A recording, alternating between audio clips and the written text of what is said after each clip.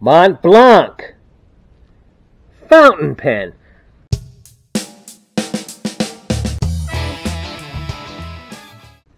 Great finds today. I got in a fountain pen.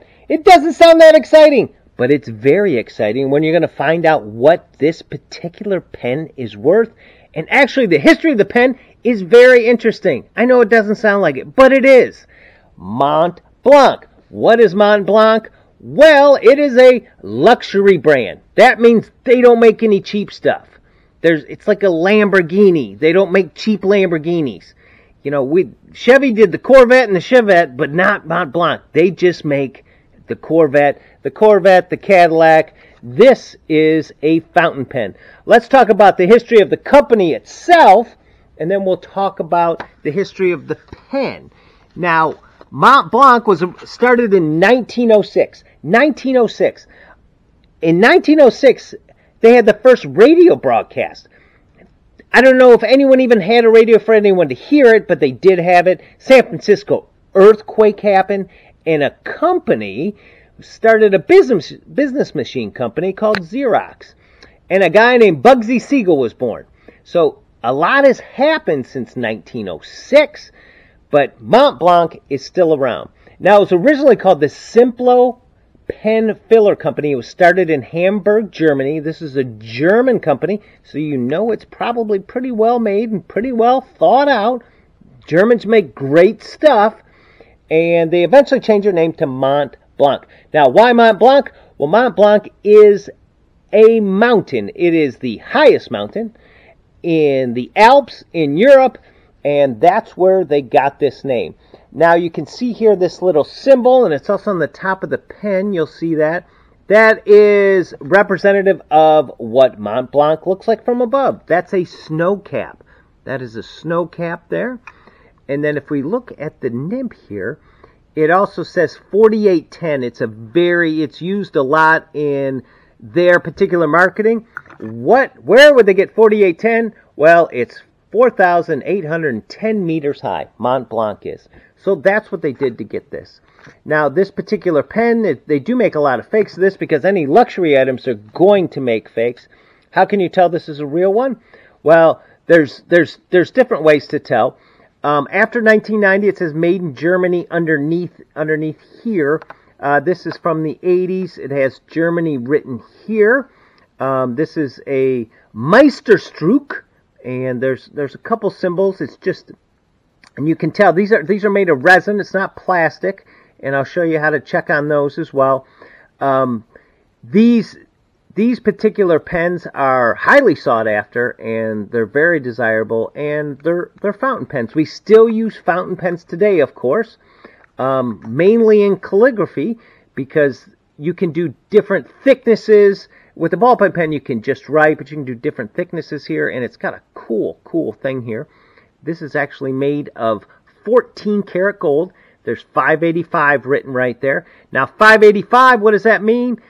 585 means 14 karat gold. That means it's 58.5% gold. I don't know why they didn't go to 59, but it's 585. If you see something, they do make 18 karat gold ones, and those would be marked 750 because it's 75% gold. Now, these particular pens, this did come with a guarantee. It has a warranty for this particular pen, a full 1-year warranty. So if you get this pen, you've got a whole year warranty. Unless it's on leap year, you get an extra day. There is instructions. There's not really a lot. This is more of the guarantee. It's in about 75 different languages. And there's also instructions. Instructions on the Montblanc pen. There's not much to it. This is for models 146 and 149. This is a 149. It's a piston pen. It's a precision instrument made of the finest materials available. It is a very cool thing. Now, also with the resin, with plastic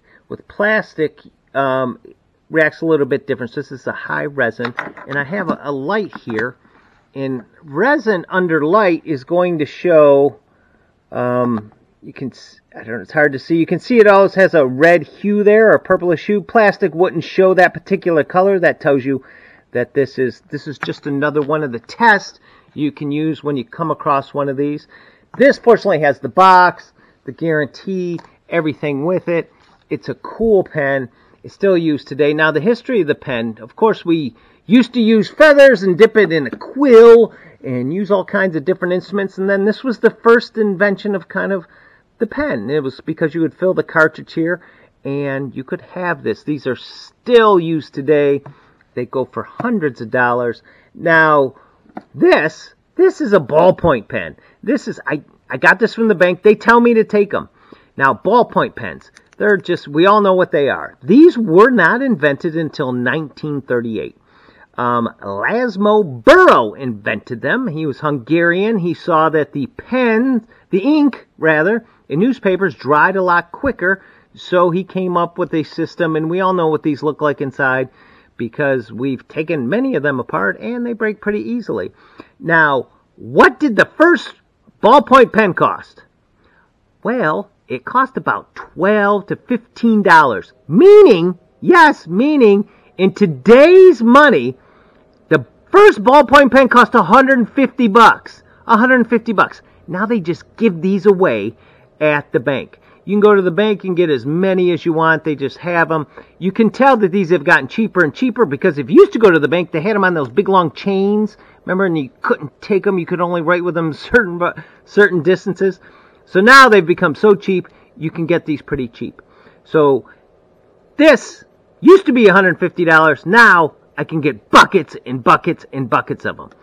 Now back to this one. As I said, this is the Meisterstück, which means masterpiece. This is a masterpiece of an item. Now this company has gone through some different owners. They started making cheaper pens and more expensive pens. And in 1977, an English company called Dunhill bought them and said, we're going to do away with all the cheaper varieties and just become a luxury brand, and it has worked out for them. So this particular pen, and you can see here, that's the 585 and 1410. It's very cool. It's got all the paperwork. What would this particular pen, in this shape, it doesn't look used. It does have all the paperwork. You can date them by the warranty card. So this comes from the 80s. This pen, it's hard to even give them away. This particular pen, what do you think this goes for? What is it worth?